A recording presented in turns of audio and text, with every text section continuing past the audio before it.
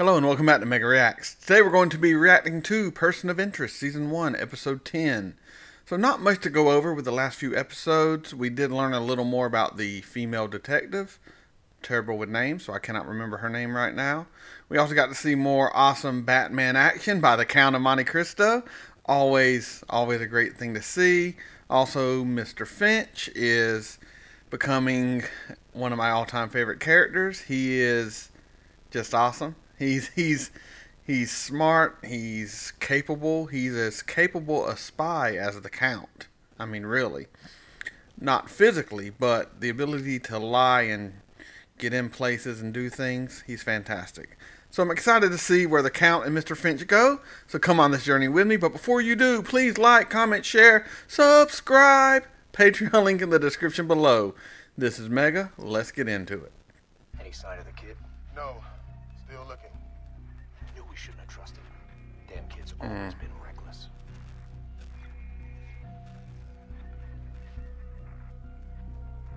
Oh.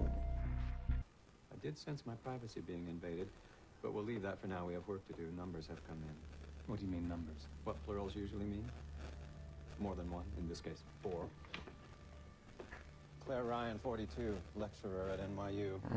Matt Duggan, 33, a waiter. Wendy McNally, 29, a hairstylist. And Paula Vasquez, 23, unemployed. Excuse me. He's good. Just need some black glasses. You can be CSI. What does this accident have to do with it? Claire Ryan. Assuming it's the people who were in those cars are going to be the victims. Looks like you came into some money. Blu-ray player, new tablet, shoes. Expensive shoes. Jimmy Choo, Manolo Blahnik. All bought this morning. What else do we know about our Vic?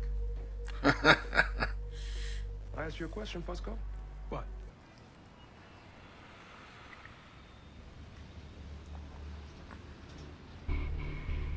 She hustling?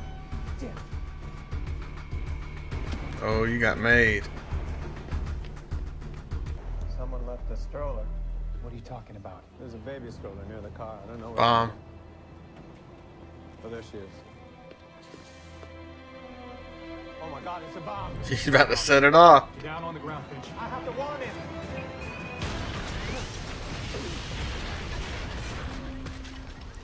Oh, son. Harold.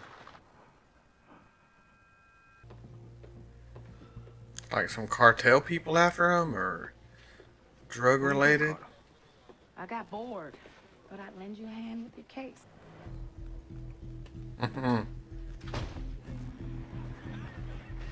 They are on you hard, girl. I think they're gonna offer you a position or something. I don't know. What a pleasure. A murder victim. They gotta see the talent there. Mr. Congressman Howard's son Jamie died 2 nights ago in a car crash. One of these were found in your son's car. Did he set up this charity? Yes, he did. That's how I like to think of him. Does good deeds. You left. Oh, don't tell me they're But you weren't going home. got a fake charity for Haiti and you're robbing it. That's hardcore, because Haiti's a pretty rough place and needs some help.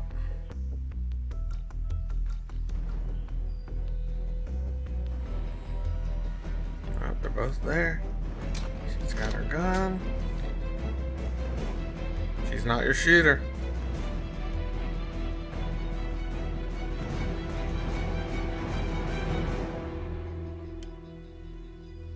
I'm not telling you anything until we know who you are and why you're following us.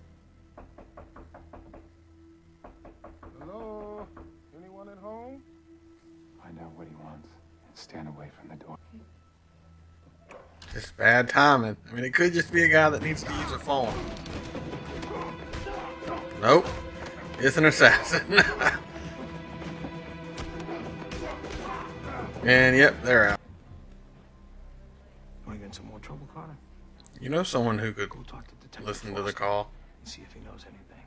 Be a pleasure. What's wrong with you? Being followed. Trying to get yourself shot? I'm just worried about you, detective. Don't. Just back off, okay? You and your preppy friend over there. Why don't we go somewhere quiet where we can talk? You're preppy friend. Like you in the green zone. Kara Stanton, his CIA handler, they were a team. Inseparable, saved each other's lives a dozen times, and then... He killed her, then disappeared. We thought he was dead. Gave him his star on the wall at Langley. Then 3 months ago, you ran as Prince. Brought him back from the dead.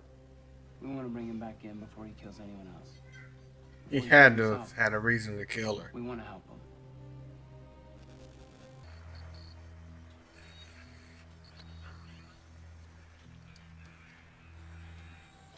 Oh, is that the guy? Yep.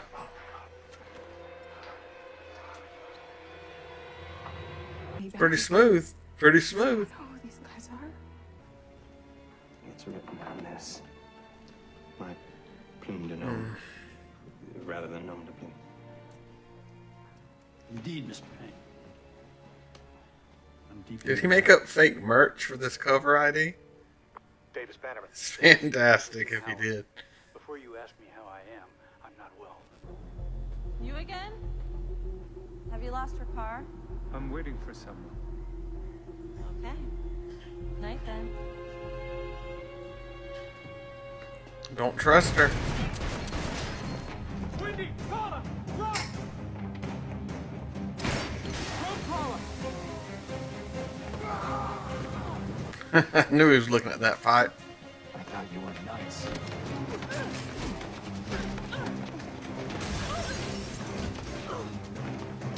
Ooh. Leg shot. No. Might have actually dropped that guy. For saving my life. You're welcome. He just called. I know where he's gonna be. Oh no.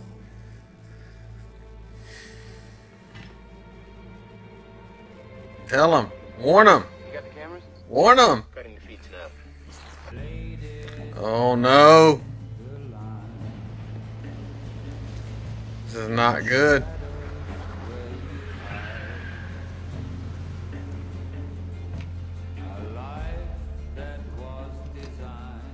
It's like he knows.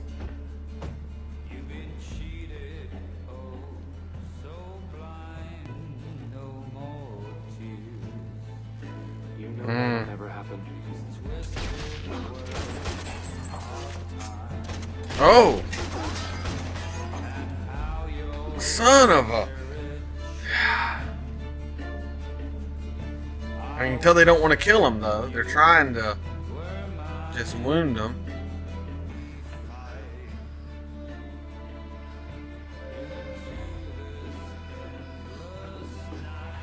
Hope you know you made the wrong choice. Because you did.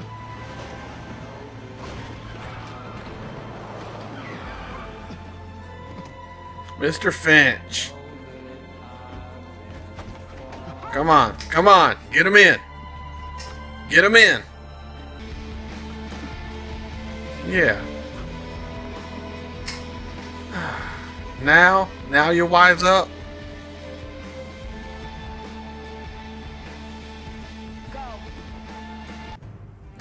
Okay, we'll be right back with you.